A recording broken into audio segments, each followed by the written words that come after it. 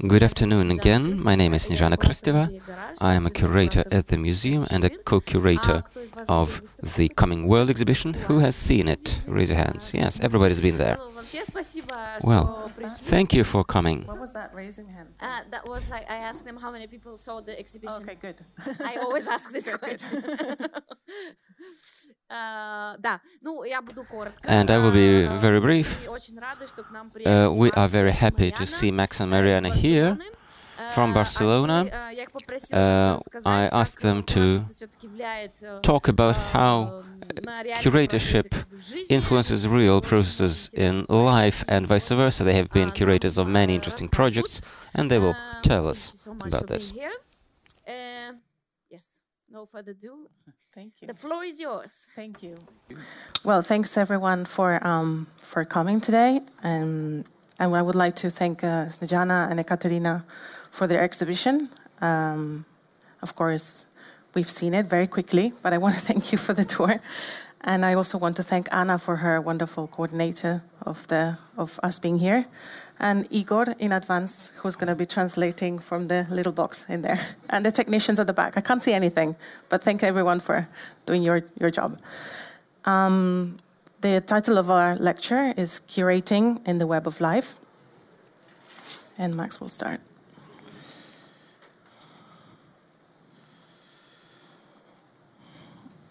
Yeah. Formed in the 19th century, the worldview of Western industrial modernity largely represented itself as autonomous. The affairs of man were separate from a supposedly limitless, undaunted and inexhaustible nature. The natural sciences were the authority on the earth, life, evolution, geology. Historians and social scientists studied human affairs. This ontological divide constructed a nature that was supposedly impervious to human actions, as well as divorcing social and human phenomenon from natural determinations. Yet the catastrophic effects of industrializing and capitalizing the earth have smashed this disjunction between human history and the history of life. In the last few hundred years, the Earth's atmosphere has been damaged by the billions of tons of CO2 from burning fossil fuels such as coal. Living systems have been impoverished and artificialized. We are not only in the midst of an environmental crisis, but a crisis or revolution in how we can think plausibly about the past and narrate how we have inhabited the world. Science shows us with increasing clarity that disastrous imbalance has transpired during what is the tiny fragment of time comprising human action when it is set against the vast geological and geophysical timescale of the planet and the evolution of the web of life. Yet new fields of investigation are opening up. At the intersection of the natural sciences and the humanities, new disciplines are broaching the separation between human activities and Earth systems. Environmental law, political ecology, ecological economics, and so on. Likewise, what is at issue when artists, curators, exhibitions, and museums venture into new formations and shared rather than adjacent perspectives? What is at stake in a curatorial ecology, an environmental art history, or in integrating socio-natural processes into an institution's account of itself, and so on? So in this talk, we want to make the case that certain art practices already represent compelling examples of an intersectional environmental humanities. Yet we will show how the emergence of what we now know as contemporary art, allied with prevailing ways of conceptualizing humans' relationship with an external nature, and that these paradigms are no longer fit for purpose. Looking back to the 19th century, we will trace the origins of the disjunction between the humanities and the natural world. Fast forwarding to 1930s New York, we will see how this division was situated at the root of the prototypical institution of modern art through two uncomfortable attempts to model art history as an organic structure. Leading on from this, we will discuss two narrative practices that try to move towards a shared human and natural history, but that operate at vastly different temporal and geophysical scales. We will look down other paths that suggest a history not even written by humans, but by energy, and glimpse at the provocative possibilities of former art, as well as the roads not taken by history. We will end with a call to reimagine the exhibition as a historical and narrative form that is perhaps better equipped to get a political grip and to survive in the coming world. Throughout this talk, we're going to thread through this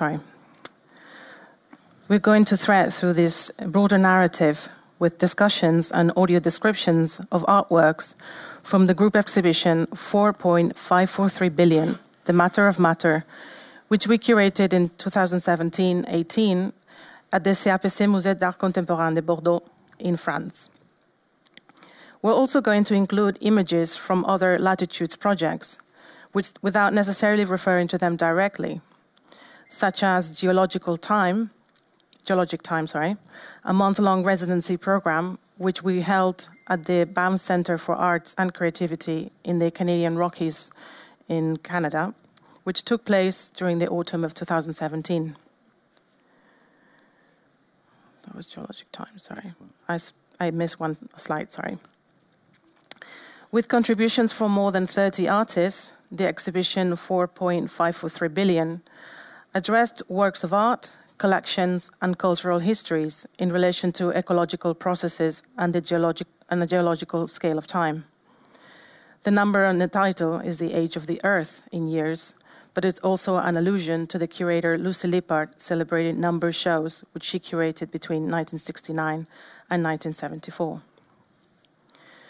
The exhibition emerged from the CAPC's building former life as an entrepôt l'année, the warehouse for colonial commodities, whose limestone walls were once deep in the ground and whose wooden beams were once part of a forest. Several of the more documentary projects on display traced the relationship between modern art, the museum, and the wealth created through extractive industry, combining approaches framed by earth sciences with colonial history. Sociology and political reportage. You have to excuse me a little bit because I've got too much hair and it slips a little bit, sorry. In the exhibition, nature encompassed human organization, non-human flows, relations, and substances whose configurations have shifted throughout different eras and epochs.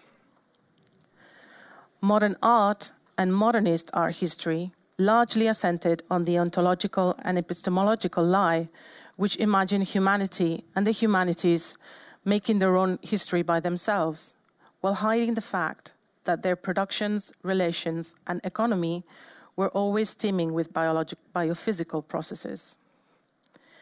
The increasing violence, and by which the limits of the planet, its feedback loops and tipping points, are forcing themselves into world events and onto the political stage, also has profound consequences for how we narrate and re-narrate our history, and what we understand as modern or contemporary when we curate exhibitions in the context of a planetary history of 4.543 billion years, and as a species in the web of life. The phrase web of life, here in the title of this talk, a kind of enhanced version of systematic ecological thinking, we are borrowing from Jason Moore, who introduces the idea like this in the book Capitalism and the Web of Life in 2015. The web of life is nature as a whole, nature with an emphatically lower N. This is nature as us, as inside us, as around us. It is nature as a flow of flows. Put simply, humans make environments, and environments make humans, and human organization. An Earth chronology in which humanity is understood as a planetary geological agent compels a keener temporal awareness. Moreover, it suggests new narratives for art history in which it becomes more clearly materialist. Art production could be more clearly seen as another of the traces of our urban, industrial and consumerist legacy that will remain for millions of years in the archives of the earth. Making exhibitions and doing art history are disciplines that have typically been concerned with the Enlightenment and modernist impulses of producing order and giving structure. Yet as societies confront an increasing sense of the extreme unpredictability, complexity and fragility of ecosystems, systems which are now in a state that has no previous analogy, what roles might art and art narratives play in not continuing to perpetuate the myth of the autonomy of the achievements of mankind and the illusion that we have sufficient knowledge? As planetary limits are also exposing the limits of knowledge, how can traditionally authoritative institutions move forward by recognizing their own ignorance? Taking on board a notion of historical nature, as well as of modern and contemporary art, offers us a way to begin to rethink timescales and amplify environmental reflexivity. For example, in the 1980s, the invention of the discourse of sustainable development established the illusion that the planet could be managed as a set of standardized conditions, and that resilience and thresholds could be negotiated by simply adding the environment as another column alongside the economic and the social in a kind of reassuring accountancy of compromise between exploitation and conservation. The work of Amy Balkin in our exhibition 3.543 billion addressed how technocracy and finance systems have accelerated the appropriation of nature at the level of the atmosphere, bringing it under even greater order and control. So the work of Amy is these series of numbers. The tree is a work by another artist, Pep Vidal. So now we're going to play a short audio description read by Heidi Rabin. Amy Balkin. During the course of the exhibition, today's CO2 spot price, dated 2009, charts the daily price of carbon dioxide emissions allowances in the world's largest carbon market, the EU Emissions Trading Scheme. A numbering system is manually updated every morning to show the price in euros of an entitlement to legally emit 1 metric ton of CO2. Polluters, power plants or factories, receive or buy emissions allowances at auctions and trade them as needed to minimize costs. A product of the increasing dominance of the finance sector and the expansion of financial derivatives that emerged in the 1970s, the carbon market fix has abstracted the qualitative problem of climate change mitigation into a commodity market based on a molecule treated as the singular cause. There is a trend towards emissions that can be lucratively avoided, while there has been little effect on structural fossil fuel dependence. In this perspective, global warming is a market failure that can be corrected by governing the atmosphere via an economic instrument with no real material or historical reference. As recently as the year 2000, the prevailing notion of the environment and environmental issues encompass things that happen in certain essential but separate places, such as national parks, especially green forest, and the icy wilderness. Likewise, degradation such as mining and resource extraction, waste depositing, and pollution were conceptualized as externalities. Instead of the environment, there is now growing consciousness of the web of life, the Earth system. Instead of boundless growth and limitless linear progress, we find ourselves simultaneously facing and experiencing a point of exhaustion, a no return, and a non-linear and extremely unpredictable world. The term global warming, emerged from the academic fields into the wider public conversation in the mid-1990s. In the same period that, in parallel, curatorial practice and biennial exhibitions began to discuss and reflect globalization and a kind of global humanism. The proliferation of biennales and art fairs created a regular and cyclical global art calendar that has somehow naturalized by its season-like rhythms. Although the history spans little more than 20 years, it's worth stressing that not only the scale, but the discursive context of what we now know as contemporary art was then tellingly very different from today. Ideas of contemporary art as a global language, a multicultural territory to be mapped, as well as a notion of the large-scale group exhibition as an author thesis, were being first proposed and tested. The dominance of artists from Europe and the United States started to be actively countered. The cities alone of the first Gwangju Biennial in 1995, Beyond Borders, and the main section of the 23rd Biennial in São Paulo in 1996, Universalis, are quite telling.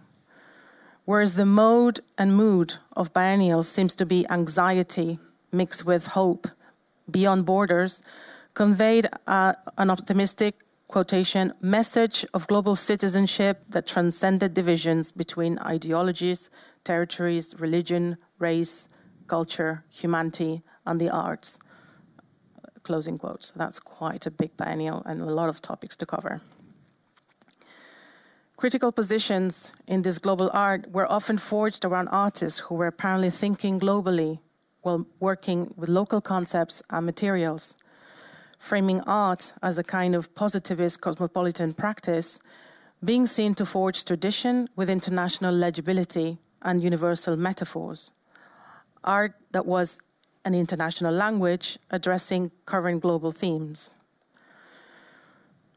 While such exhibitions may have sought to integrate post-colonial studies and, for example, meditate thematically on the economic rise of the new global players, while also embodying it, their poetic pluralism and exchange seems at best dated today, and more pointedly, seem wholly unequipped to comprehend the inescapable ecological limits which humanity is now crashing into. In short, what we know today as contemporary art really came to age in the 1990s, and it's deeply and problematically integrated with the notion of globalization. The career span of celebrated Swiss curator Harald Zeman, who died recently in 2004, offers a striking companion narrative from its transition work from the Kunsthalle Bern and celebrated exhibitions such as Live in Your Head, When Attitudes Become Form from 1969, through his becoming an independent, internationally fluid agent from the 1970s to 1999, definitely establishing the current format of the Venice Biennale for staging a large-scale, unauthored and authored international exhibition alongside national pavilions. Among the ephemera, correspondence, artworks, and photographs that comprise Museum of Obsessions, an exhibition dedicated to Zeman that was first presented last year at the Kunsthalle Bern, was a mass of luggage tags accumulated from more than 50 years of flights in and out of Zurich, Geneva, and Bern. Barcode strips, gate dockets, and business class labels were peppered with the words priority, rush, short connection, a statement to a frequent flyer Zeman's curiosity, celebrity, and privileged right to roam.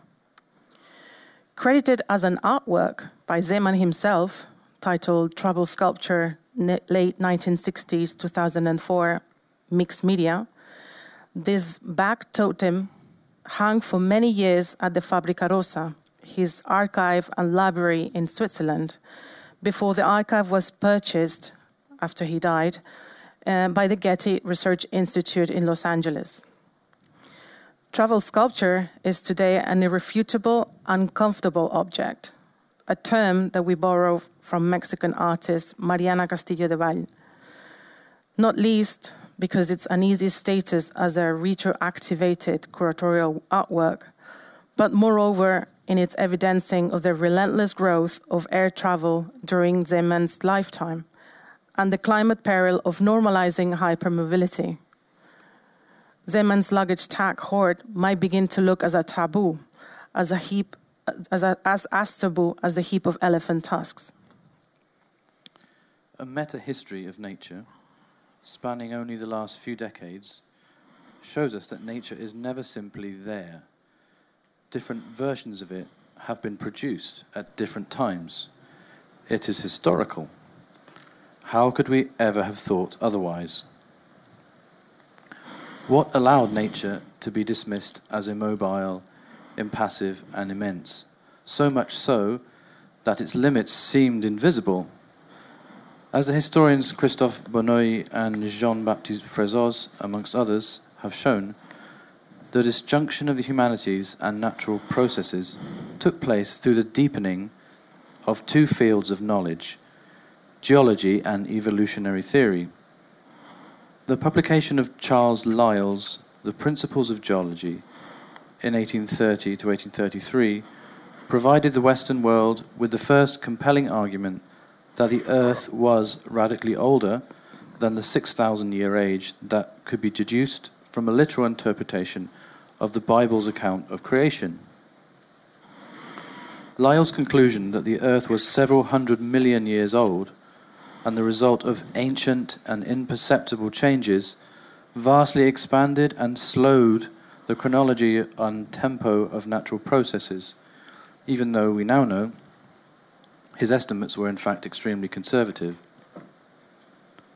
With nature's clock recalibrated as something immense and slow, rather than capricious and catastrophic, scientists such as Charles Darwin and Alfred Wallace were open to pursue the notion that the origins of species might similarly be the result of millions of years of imperceptible changes.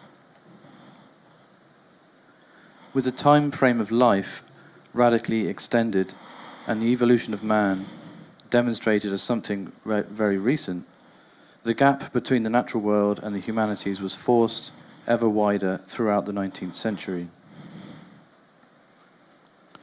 As geology and the study of evolution became separated out as autonomous fields of study, the narrative of the Earth and the narrative of species became desensitized to human actions and from social phenomenon. Disciplines diverged into the study of human history on the one hand and natural science on the other. A firewall was established between the time of man and the time of nature. In parallel, the purview of climatology became increasingly abstract and larger in scale, rather than based around particular places. Furthermore, sociology mostly excluded the natural world as a factor in its area of study, often incentivized by imperialist and colonial narratives that deemed so-called advanced societies to be impervious to what was seen as the impulsive wildness of natural influences. Where contrary positions did penetrate this sanitary cordon between nature and human society, they were often considered dangerous ideas. The artist Nicholas Mangan's two-screen, solar-powered video installation titled Ancient Lights from 2015, included in the exhibition 4.543 billion, revolved around the theories of Alexander Chizevsky, a Russian scientist who, in the 1920s, proposed that sunspot activity and the 11-year solar cycle not only influenced the weather and harvests, but also correlated with the volatility and revolutionary excitability of entire populations. Having refused to retract his theories that contradicted the official Soviet explanations for the Russian revolutions, he was arrested in 1942 and endured 8 years of forced labor. So let's now listen to the audio description of this work read by Justy Phillips. Nicholas Mangan. Ancient Lights from 2015 is a 2-screen looped audiovisual installation that is powered literally as well as metaphorically by the energy of the sun. A photovoltaic panel system has been installed on the roof terrace of the CRPC building. This charges the batteries located within the gallery that power the video projectors. The title of the work, Ancient Lights, derives from a legal notion of a right to light, and signs that can still be seen in London to mark windows that are protected from any future construction that might obstruct their access to sunlight. On one screen, we see a Mexican 10 pesos coin in a never-ending slow-motion spin. The reverse of the coin depicts the sunstone, a carving that is key to our present understanding of Aztec cosmology and the belief that constant blood offerings were required to prevent the sun from disappearing. The companion film weaves together several formal and discursive threads, both human nature and natural history. We see solar cycle charts that have their origins in the theories of Alexander Chizhevsky, the Russian scientist who proposed that the 11-year cycle of the sun's magnetic turbulence could be linked to social unrest and revolutions. A rotating cross-section of a tree shows rings that hold information about the climate of the past, as if a wooden database. Ranks of mirrors focus sunlight onto a central tower boiler at a solar power plant near Seville in Spain. Thanks to salt storage technology, this facility is the first solar power station capable of operating 24 hours a day. As well as addressing broader narratives about periodicity and transformation, with the off-grid powered Ancient Lights, Mangan also hints at small-scale efforts to circumvent the political intransigence in his native Australia in relation to fossil fuels and climate change. The short temporality of humans and what we might call the specially epistemological zone of the humanities cascaded through industrial modernity. Modern art and the shape of our history. In 1930s America, just as the cultural moment of the dominant arc of Western art was taking abstraction on a geological diversion from Paris to New York in the build-up for the Second World War, two somewhat divergent structural and morphological visions of art history were literally sketched out. Taking the form of a tree or a root in different states of abstraction, they offer a telling picture of nature being put to work as a metaphor for human artistic progress. The tree of modern art, planted 60 years ago by Miguel Covarrubias, first appeared in Vanity Fair magazine in 1933, a few years before Alfred Barr made his now famous diagram of the stylistic evolution of art 1890 to 1935. Barr founded what would become the archetypical institution of the 20th century, the Museum of Modern Art in New York, that opened in 1929, and he was its founding director. This diagram appeared on the cover of the catalogue accompanying the 1936 Museum of Modern Art exhibition Cubism and Abstract Art. Not this one, the one of Alfred Barr. Anyway, back to Covarrubias, which is this one. Covarrubias' tree has exactly 50 leaves, each representing a modernist artist, all white European men. The tree's 7 roots are representing as the founding fathers: Delacroix, Daumier, David, Poussin, Ingres, Courbet, and Corot. Discarded at the side of the tree, ancient and indigenous art, represented by a Greek bust and a caricature of a Dogon tribal figure, sit by the dead leaf, as if to emphasize the vigor and autonomy of the moderns. A man lies at the base of the tree, contemplating a picture frame, a satirical depiction of Barr deciding what to put in his museum. Although it was undoubtedly intended as a light-hearted and didactic tool, the tree genealogy presents what are obviously extreme functional simplifications. The tree symbol naturalizes the historical and material dynamics of culture and presents it as inevitable as growth. We contemplate natural form, yet only see human achievement in it. Relations are reduced, not even to a play of pressures and responses, but to a one-directional flow of influence nutrients. The realities and flows of technological, economic, and colonial domination, of industrialization and capitalism, are at once hidden and yet implied as if forces of nature. Yet this seeming naturalism is tempered when we realize that, in order to accommodate mergers and reconvergences, the tree's growth and diagrammatic branching out has been directed and pruned. Like a espaliered fruit tree or a bonsai, the plant has been shaped and trained in order to be more productive or to conform to an ideal. Barr's analytical diagram, on the other hand, employs the names of schools and movements for its node labels instead of individual artists. So moving from the top of the page to the bottom, it reads more like a system of rivers or drainage basins with flow and gravity taking the place of growth. Its schematic abstraction presents history teleologically as a kind of rational, scientific, and technological channeling of nature into ever purer forms of abstraction. Although here modern art history is more honestly presented in relation with industrialization, with the inclusion of machine aesthetic as one of the labels, Barr's use of red for this label, along with Negro sculpture, Near Eastern art, and Japanese prints, show that these factors and object and image-making practices somehow existed for Barr on an altogether different register.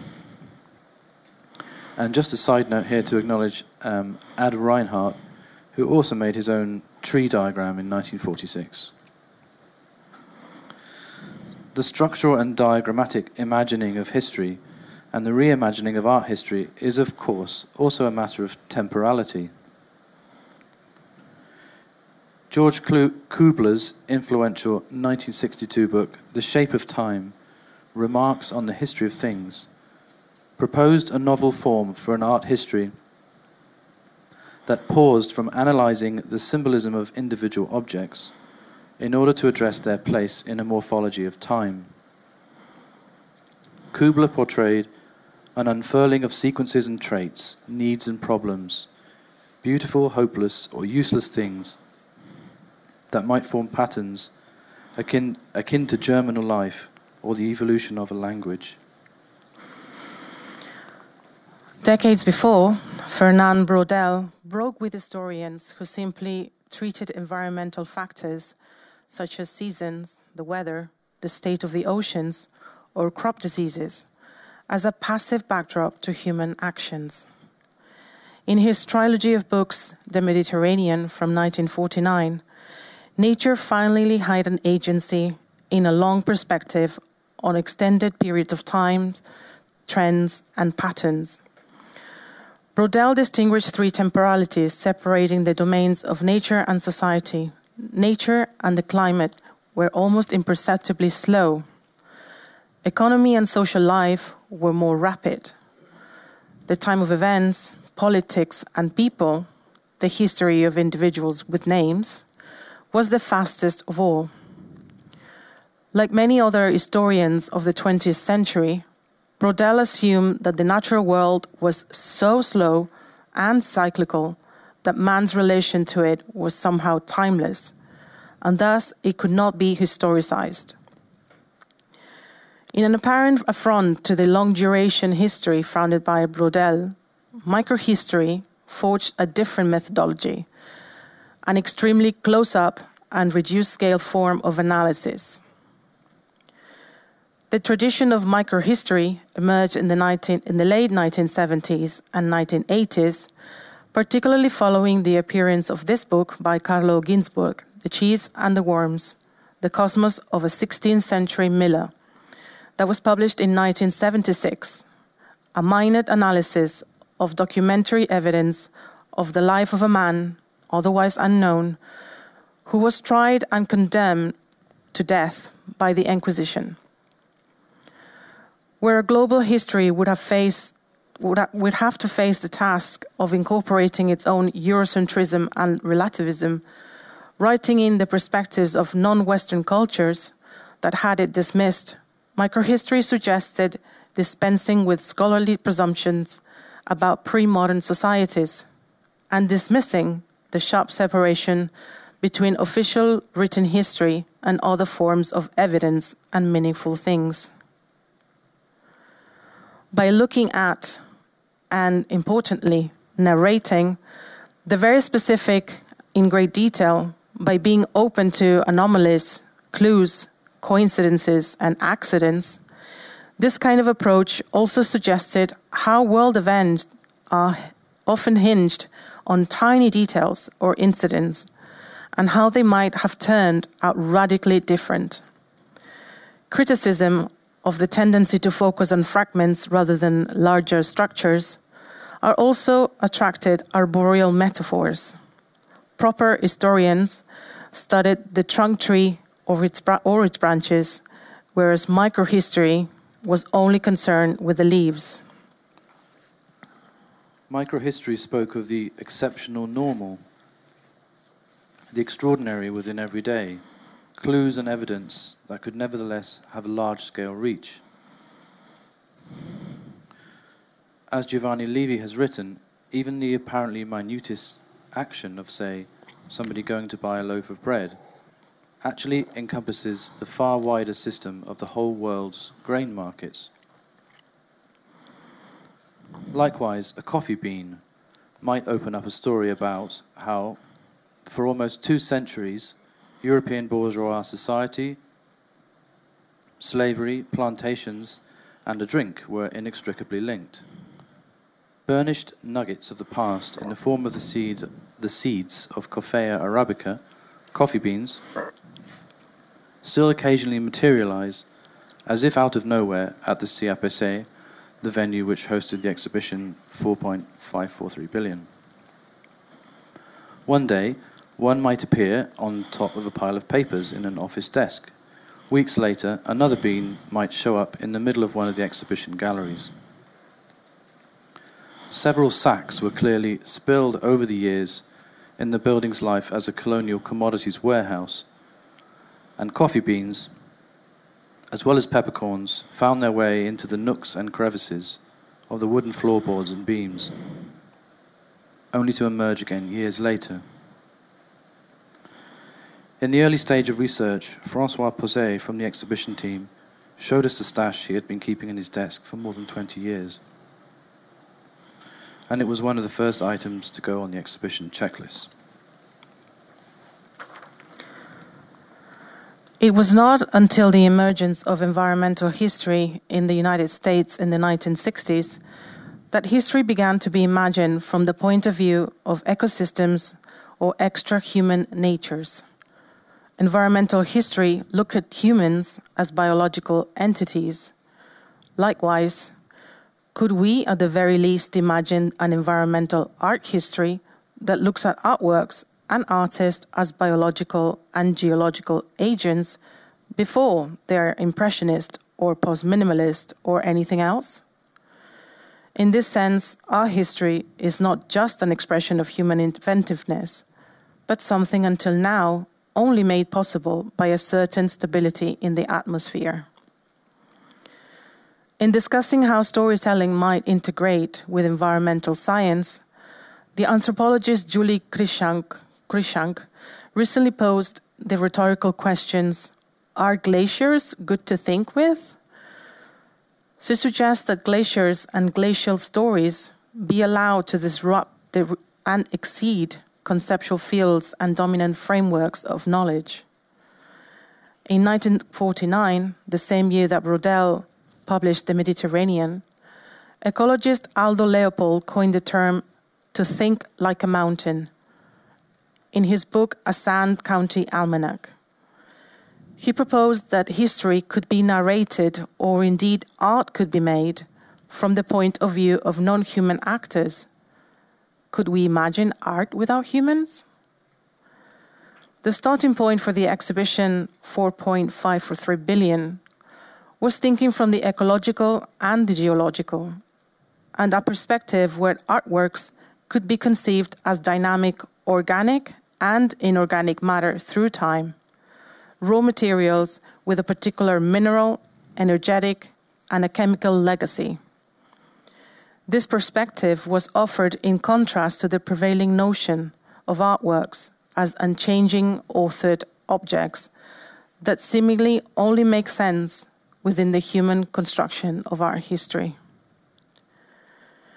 Throughout the process, we wanted to undo the notion of the autonomous artwork, to undermine art as something that's on or off, as an ontological condition, and instead present artworks and meaningful things as part of a material continuum of various qualities, whether of raw materials, archives, documentation, evidence of, or commentary on. White Rock Line is an artwork by the British sculptor Richard Long that was commissioned on the occasion of the renovations of the CAPC in 1990. Sited permanently on the museum's roof terrace, the work comprises a 40-metre-long, 1.5-metre-wide rectangle of pale macritic and bioclastic Turonian limestone fragments. The stone was sourced from the Malville quarry near the town of La Tour Blanche in the Dordogne region, a site owned by Lafarge, a company that specializes in cement, construction aggregates and concrete. By 2014, White Rock Line had turned a dull, cinerous colour due to general airborne dirt combined with algal growth and pollen. With the artist's consent, it was decided to replace the stones with fresh white ones. The grade stones were retrieved by Lafarge and later used for road foundations. Yet the CAPC head of collection, Anne Cadenet, kept one of the old fragments on a bookshelf in her office as a memento. No longer art, this decommissioned stone was exhibited as something that had gone back to being merely geological matter between 89.8 and 93.9 million years old. In a similar way, the CAPC building itself was not just an architectural backdrop, but a site of reciprocal interaction, evoking a shared history of nature and human society that encompassed the ancient microscopic sea life within the limestone of its walls, the trees that became its beams, the historical labour of the slaves in the French-owned Caribbean islands, the fertility of the soil in the plantations, and so on. So this led us to approaches that sought to combine material readings and hard science with political and cultural interpretations, to integrate socio-environmental matter and flows into historical accounts. Or moreover, we became interested not just in art histories and practices that have a relationship with natural histories, but in what emerges when the whole notion of two separate elements in interaction comes undone.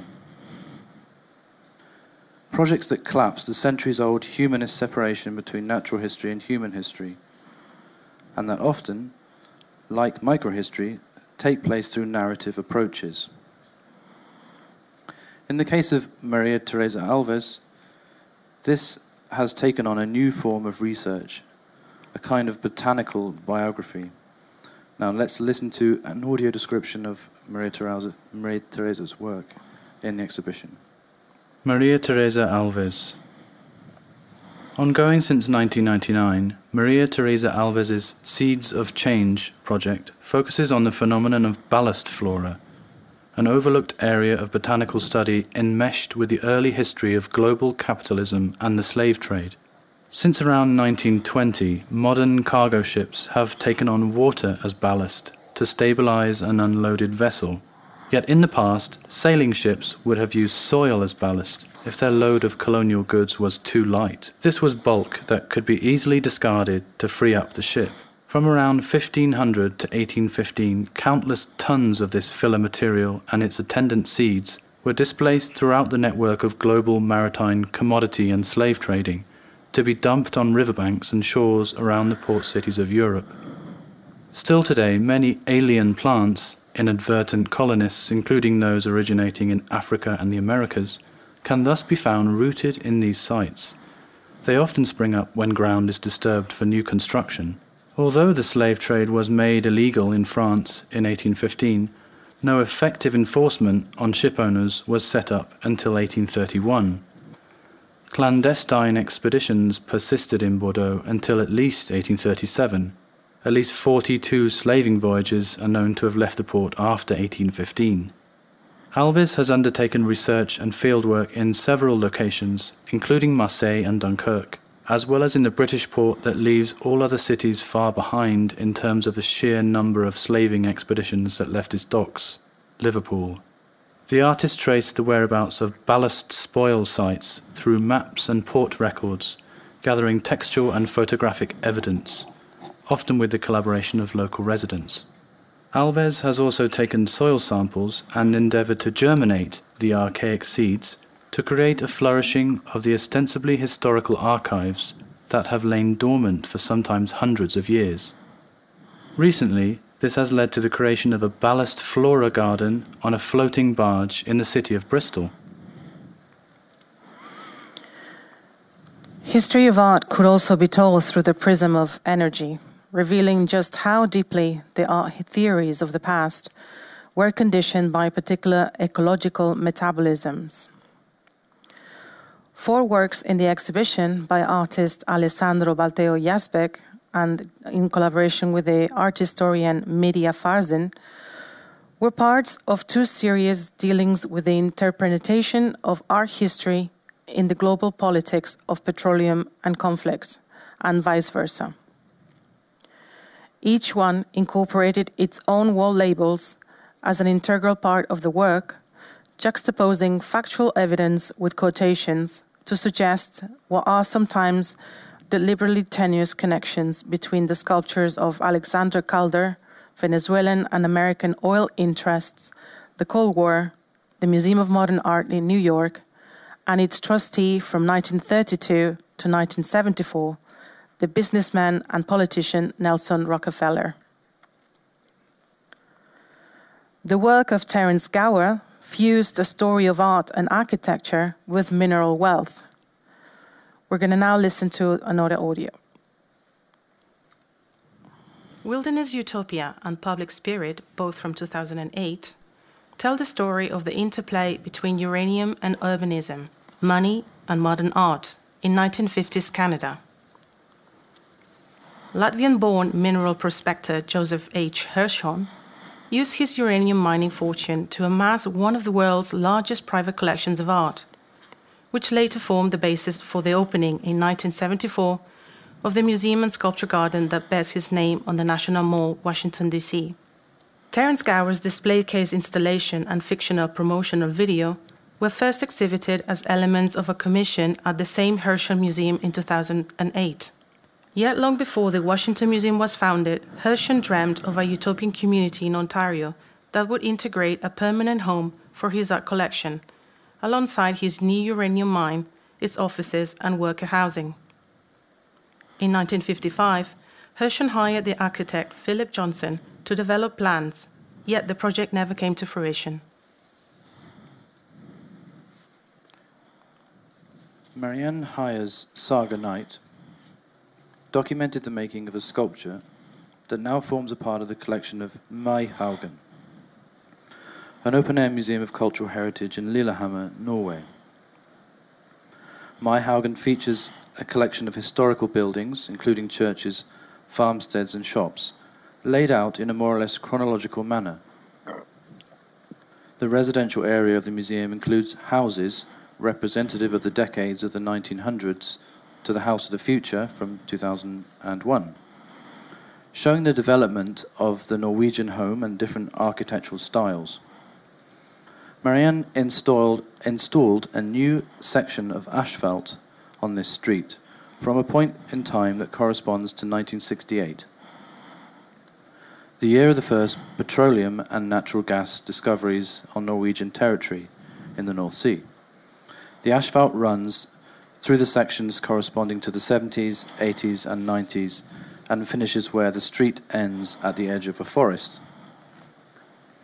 Saga Night calls attention to the radical changes that oil brought to modern Norway, a narrative that is conspicuously absent in the typical history of the nation. It points to an economy and culture built not through generations of human toil or thriftiness, but through a sudden and decisive appropriation of vast natural wealth.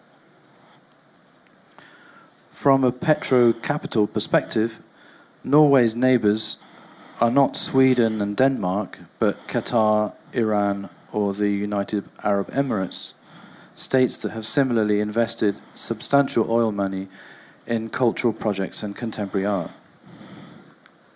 For the period of 2005-2006, Marianne was awarded a Norwegian government artist grant, money that originates from North Sea petroleum revenue.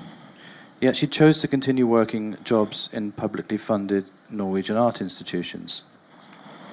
She placed her income in shares in the Norwegian oil and offshore industry, thus reinvesting the grant money back into its original source. The later sales of the shares financed the production of the project. Part of the appeal of microhistory, an object and material biography, is not only the possibility it offers to reconcile social, cultural, artistic and environmental history, but, as we mentioned previously, its task of opening up historical possibilities to the perhaps and the may have been. The current climate crisis was not inevitable, and it's not something in which we have now just become to be aware. Likewise, specific and purposeful actions by certain powerful individuals, states or corporations have had a disproportionately damaging effect and ignored centuries of warnings and evidence. Christina Hemauer and Roman Keller's project, A Road Not Taken from 2006-2007, formed part of their exhibition United Alternative Energies, a survey of their work which we curated at Kunsthal Aarhus in Denmark in 2011. It focused on energy history and a fragment of a technological relic.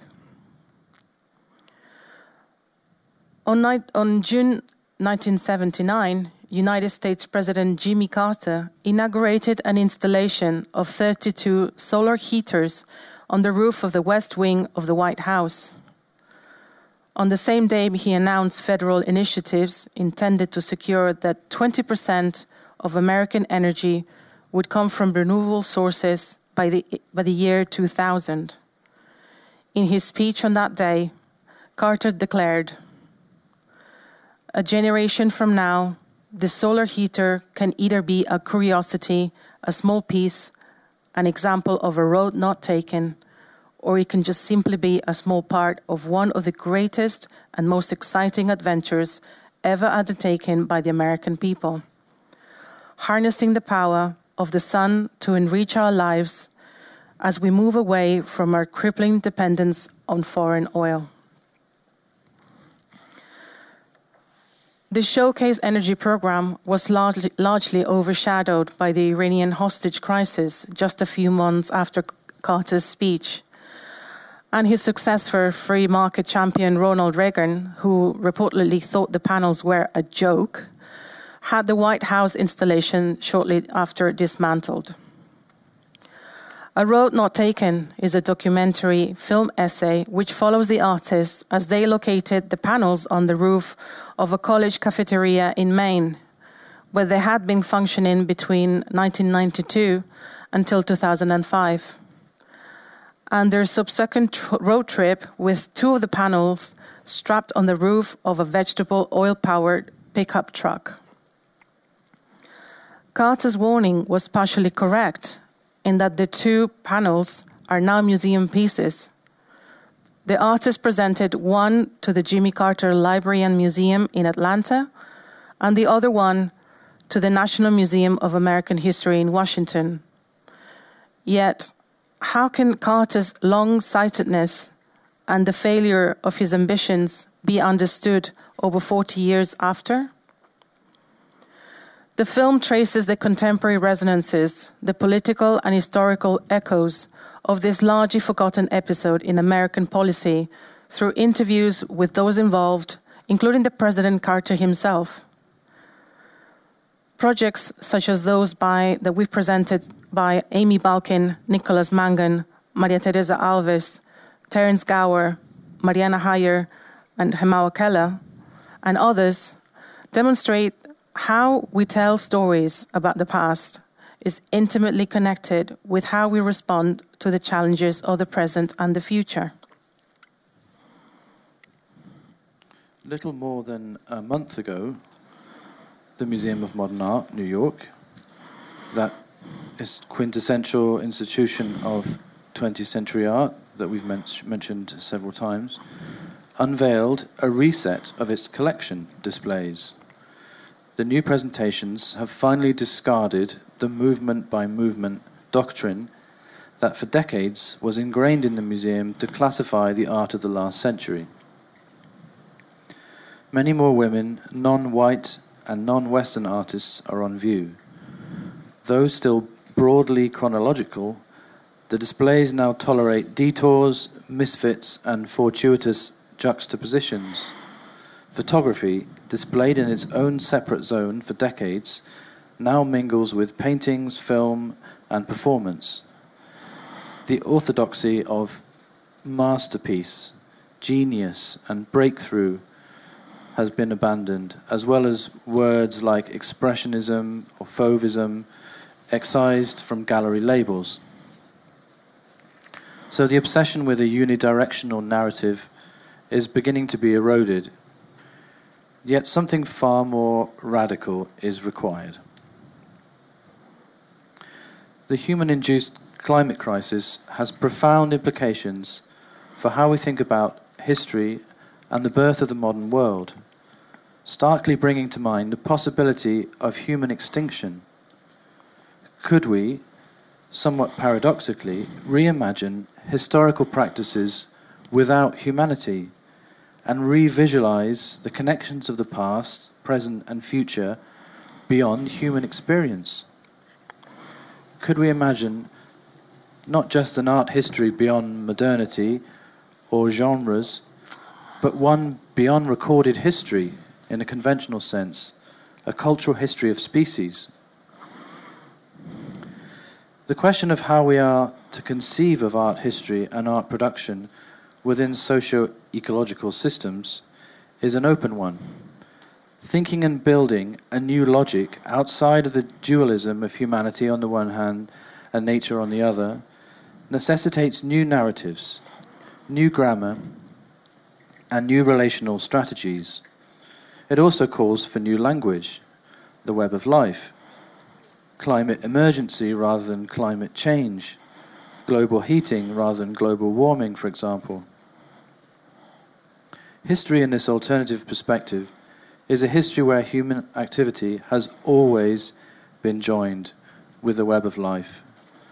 Following a sense of both humanity in nature and nature in humanity, we could, or could we, imagine an art history and a way of making exhibitions that is both outside in and inside out. Instead of 3 metaphors and in simplifying flow diagrams, we might imagine an intricate network as complex as the flows of the Earth system or global movements of matter and capital. In terms of exhibiting how natures have been historically situated and represented, and how social and cultural relations are structured, framed, or transversed by flows of matter and energy, this would suggest not just a new kind of art history, but new kinds of institutions of art with a small a, which definitely abandon the divide between the humanities and the natural world. Curiously, in 1936, the same year of the exhibition Cubism and Abstract Art that we mentioned, that was curated by Alfred Barr, and his diagram of the stylistic evolution of art in the Museum of Modern Art in New York, the museum also produced this show by Edward Steichen titled Delphiniums. It was a week-long exhibition of flowers, modern flowers, hybrid and cultivars presented as creative productions of the photographer Edward Steichen himself. Industrial capitalism gave us the collection of the Museum of Modern Art in New York, but also institutions such as Kew Gardens in London, the largest and most diverse botanical and mycological collection in the world. The present and the future requires reconstructing and refreshing the theoretical model of the whole genre of the exhibition, its possibilities and conditions. Allowing a wider and deeper sense of the exhibition, its possibilities, allowing a wider and deeper sense of image and object-making lineages would tackle the damaging split still left between the humanities and the natural world, and the imprint that this rift has left on the institutions of knowledge, which allowed art history and artistic practices to be considered an alternative order to the forces and objects of the web of life. If the history of the earth is compressed in 24 hours, the modern man would only appear in the last minute, and the Industrial Revolution and fossil fuel-based capitalism would transpire only in the last 0.002 of a second. While the climate that facilitated the birth of cultures and civilizations across the world was marked by stability, the coming world promises unprecedented disturbance and overcrowding, extinction and conflict. The looming questions will not only hinge on political decisions around what is no longer tolerable, the how much more, the how many more, at what point, but around our capacity to connect and reconcile apparently contradictory scales and temporalities, the very small with the extremely large, the very specific with the broad-ranging, individual, personal, and professional decisions, such as our taking a flight to Moscow to present you with this talk, or what you'll choose to eat tonight for dinner. With something structural factors such as subsidies and penalties governing the future of transport or international consumer trends and treaties regulating agriculture. As cultural theorist Mackenzie Walk has suggested, civilization is currently suffering from bad metaphysics, the inability to connect the particular and the general. While politics is too local and short-termist, design is too one-size-fits-all, for example. The institutional structures that mediate between the totality and particular situations are now seen to be falling apart of their own accord, Walk has written. However elusive the roles of art and exhibition making may be, they offer a glimpse of concepts and registers that seem to be in tension being brought together, of tacking back and forth between deep time and microhistory, species history and the history of capitalism or industrialization, between a person's private world of experience and imagining collective pasts or futures. What we find is not a universal or singular structure, not a unitary tree of modernity, but countless, very specific perspectives and practices, social and ideological systems, institutions and imaginations, in varying states of health. We'll end with this image. In 1990, the AIDS activist and artist David Wojnarowicz made a work which consists of a photograph showing his hand holding a tiny frog with the following text overlaid in the corner. What is this little guy's job in the world? If this little guy dies, does the world know?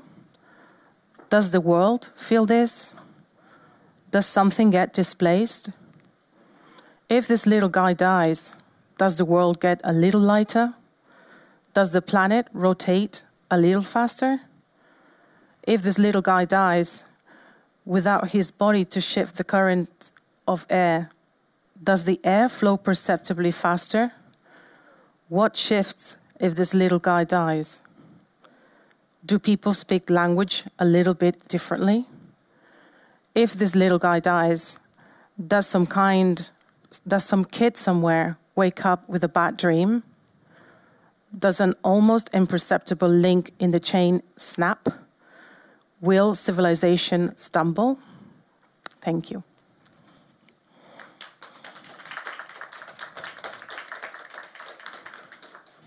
Друзья, если у кого-то появились вопросы... Now, if you have questions, please raise your hand and we'll give you the microphone. You may ask both in Russian and in English.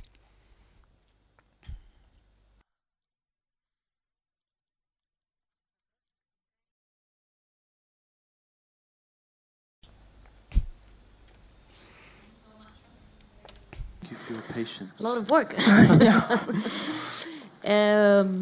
I was wondering, you were talking about the need of new institutions, new language, new way to approach exhibitions, exhibition making, and you're curators, and I'm a curator. So I'm wondering what, in your future projects, let's say, how would you, or you did already incorporate some of that new language or new ways of approaching exhibition making? And my second question is that in the exhibition you saw, I didn't bring you to one part. We commissioned three different an artist, a theorist, and a philosopher to make predictions of the future from 2030 to which is the timeline we have in the exhibition title. So I wonder, what are your predictions of that? I knew this question would come up. It doesn't have to be that timeline, obviously not. So thank you. I mean, this is one thing that we've. You know, everyone wants to know what can we do and how we can face what's coming up, but we don't have the crystal ball. I'm sorry I didn't bring it. And we're just curators trying to figure out exactly these very big questions. And having worked with on, I hate this terminology of ecological issues, but this is what it is. We're actually being tagged many times like the green curators, which we're not, but just it seems like if you're kind of working on these issues, you're kind of very quickly labeled. But we don't have the answer, but we have been thinking a lot since the beginning in 2000. The first big project was in 2006, looking into land art, the 1960s sort of production of art, and kind of how it's been understood in contemporary art, or how it's been the legacy of it and been in contemporary art. And then you start realizing, you know, like we were saying in the historical section, these questions come from very, very much farther back than we realized. We just think that we have to start thinking about these things now. But artists were thinking about this, not just artists, writers, historians, politicians, economists were thinking about these issues way before we even think. And it's just when you start digging into it that you realize, well, you're really being a bit late. We're being very late in, you know, defining what is it that we need to, or we feel that we need to do, defining new terms, new, you know, The Guardian changing how they talk about climate and things like this, how we curate exhibitions, how we behave, the personal bit, you know, this personal and big that we were just kind of mentioning, which is the everyday struggle that we all have. Like, you know, I was kind of saying, us coming here to Moscow, what we're going to have for dinner, how we go home, all of these decisions in every day. are important. So I'm trying to look at my little bit of frog every day and kind of ask myself those questions. What is it that I can do as a human, but also as a professional working in the arts? I don't have the answer. It's kind of in progress. I think the answer is very much that it's in progress, but not just me. Obviously, everyone participating in the community. As for future projects, I think this is, again, put into practice on an everyday basis and questioning it. And also, being independent curators, you bring your own voice to institutions when you're being involved in curating the next exhibition or the next whatever it is that they invite you to do, and actually putting those questions on the table. I think this is probably one of the most valuable contributions that we can make. Asking questions to the institutions that sometimes they're too trapped on their everyday doing and not thinking the big picture, and asking how you dealing with this and this and this. For instance, that would be a, and we've done a number of, I mean, I can't go into details now, but we've done a number of those issues. And you know, when institutions respond, "Oh, we've always done it like this," it's exactly what snaps me, and just like, well, this is not good enough, you know. No, I think also in terms of future institutions, I think as we were trying to outline, we would like to see more kind of porousness between modern art and contemporary art institutions, and not only that, between institutions telling other kinds of histories that are always been part of those stories that up until now have pretty much been we've pretended are just stories, just art stories, but they're not. So I mean, there are examples of institutions that have been very successful, kind of telling other narratives, cutting across archives or natural histories. I'm thinking of HKW, the Haus del Cultural der Welt in Berlin, which is an amazing example of those kind of practices. But yeah, maybe as kind of art people, we need to go to. I know what you're going to say. Kind of these things. But also, yeah, in our experience of doing the show in Bordeaux, as far as our future practice or what we would like to do, I think would definitely be to produce exhibitions that are perhaps kind of uncomfortable for just an art museum.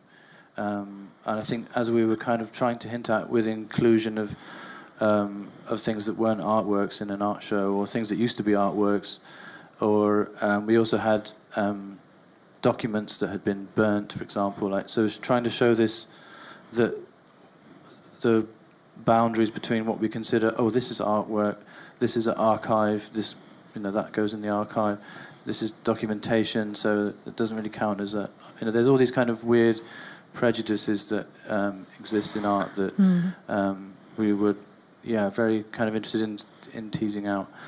And I think actually it's worth mentioning the Documenta 13 that Caroline Christoph Barkiev directed.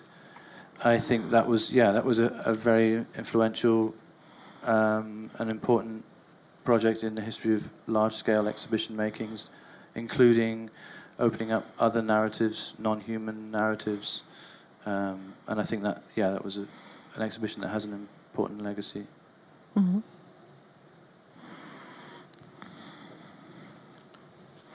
Thank you so much for the lecture. It was very inspiring and heartbreaking as well. I know.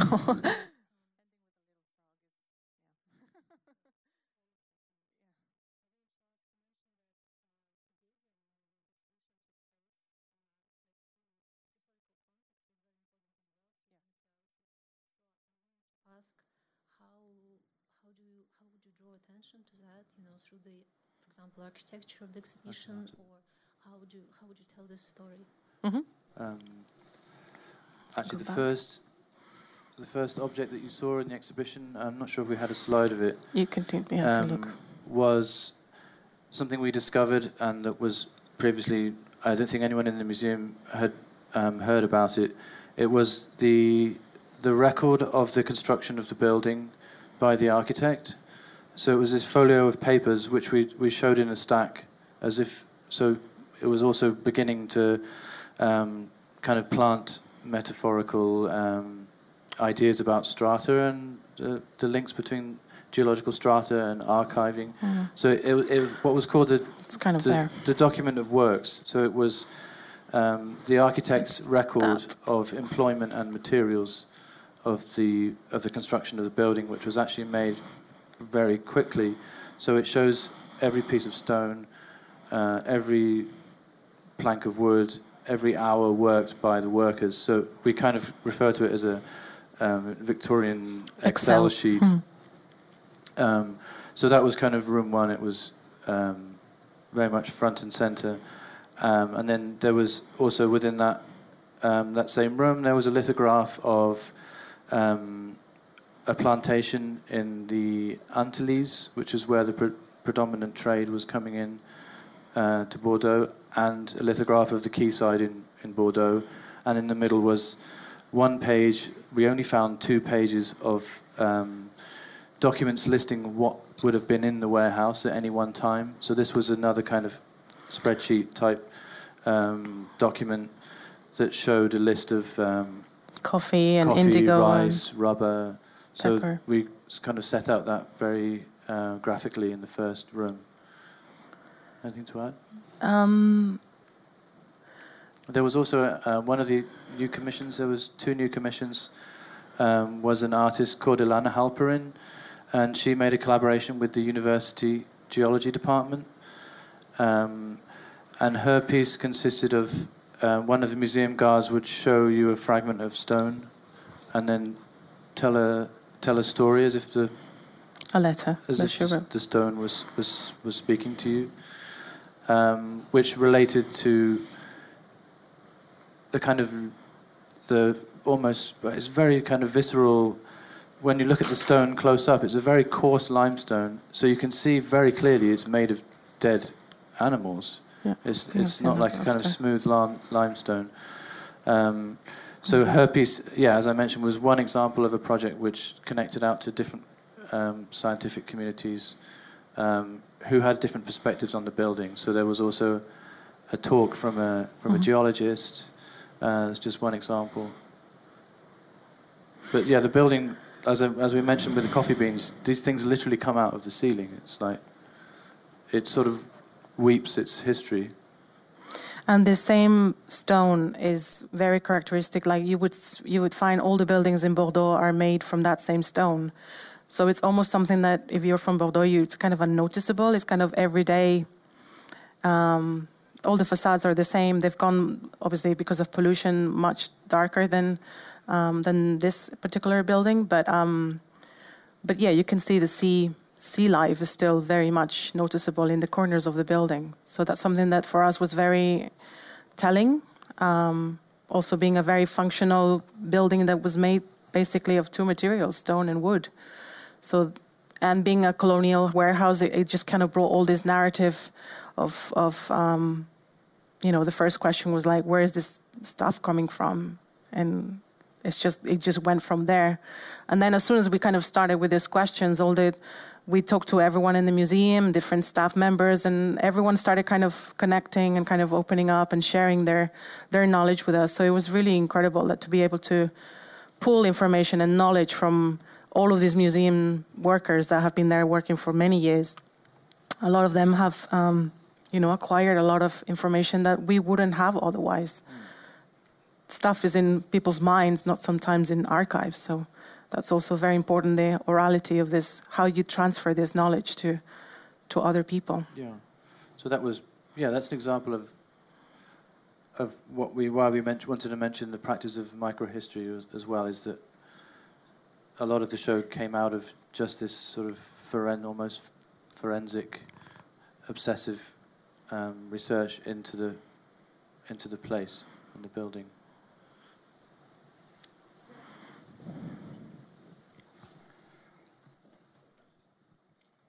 Thank you for so thought-provoking lecture. Thank you. I would like to ask you a bit personal question. Sure. There are two types of people and artists, as far as I know. People who divide humanity and nature, and people who think that that is the one peaceful object. And I wanted to ask, did you work with artists who think that nature and people and humanity should be divided? And what did they say? And what is your personal opinion about this? Did we work with artists? I'm not sure that we did work with any artists who thought that. Maybe you mean Do you have a... not so like anthropocentric? Yeah. Maybe you mean like not from the perspective of the human, like that it's not so great to be one entity. Well, I was thinking about the environmental sphere and the natural sphere. So, I see. I think I see what you mean. I guess one approach that we took to it in the show was this idea of evidence. So the idea that some artworks were kind of more like a commentary or a kind of confirming our perspective on the show, but others were evidence of practices, if you see what I mean. So they were kind of symptoms of that worldview that you're describing. So it wasn't like we worked with those artists, but we presented them in a way that they were evidence of... I mean, you couldn't say that the artists were necessarily sympathizing with industrializing nature, but as an example, we included a series of posters that were commissioned by Shell, which was the oil company Shell. I think I showed that. So they commissioned an artist somewhere. called Pierre Theron to make a series of posters. So he came to the refinery in Shell and made these studies for posters. So I don't know what his ethical position was one way or the other, but this is like a visual culture which emerged from petrol culture, if you like. So you could say that was a different kind of register of art practice within the show, if that makes sense, yeah.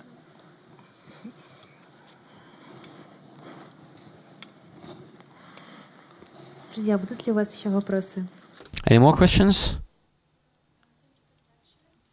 I'm also very concerned in the topic of ecology, and I wanted to ask you: are there any ways of making an art exhibition ecological way? I mean, all these art transportations and printing these information lists and PR lists. Is there the most a way ecological way we have the show in your mind? Yeah. So, is there any ways to produce an art exhibition more ecologically? There are ways to do it more ecologically, completely 100% ecologically. I don't think it will be possible. Yeah. That's the short. Yeah, I mean, it's. I don't think. I mean, an analogy would be academic conferences, for example.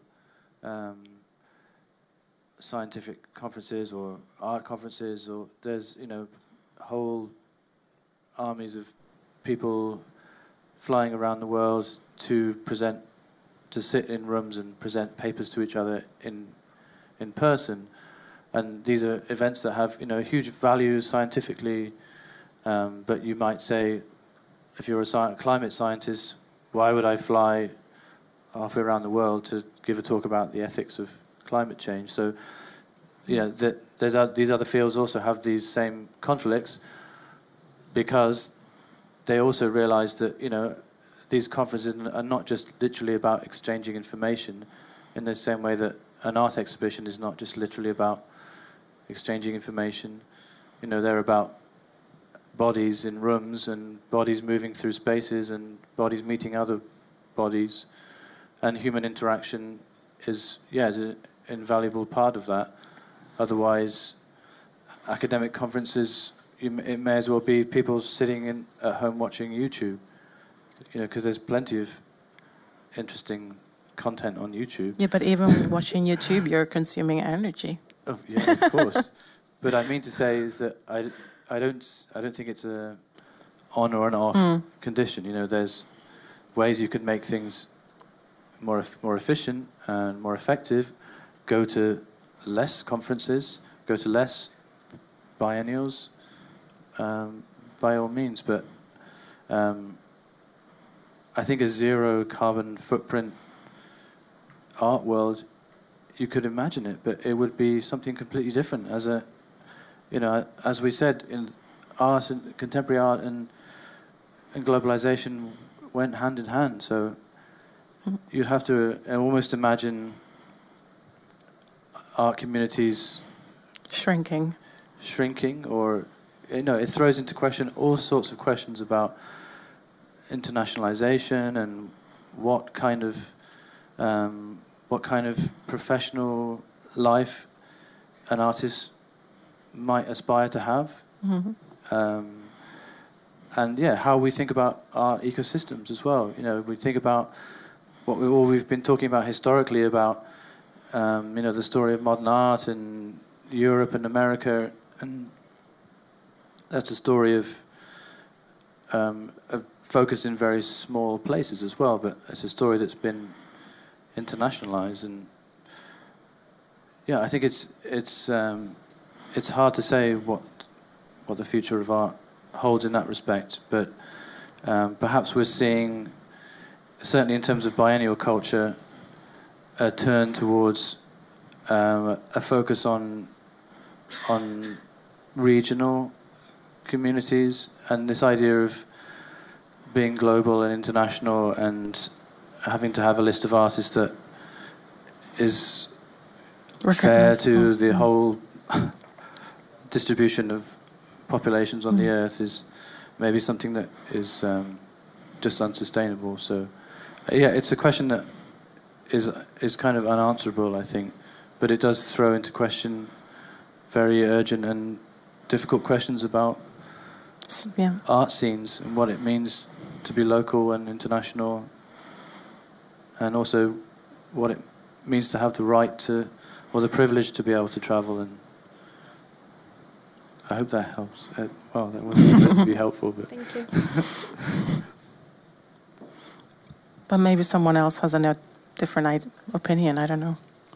I mean, it's not an easy... in like the food world, there's a movement of kilometre zero food, right? But kilometre zero art would be very hard to imagine. I don't know. What do you think?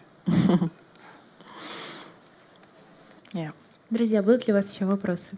Any more questions? Если нет, то в таком случае я бы хотела еще добавить, что музей «Гараж» благодарит компанию «Сибур» за поддержку данной лекции. Следите, пожалуйста, за мероприятием у нас на сайте, мы будем очень рады видеть вас. Do follow our announcements on our website. Thank you. Thank you, Mariana. Thank you so much. Thank you for coming, everyone.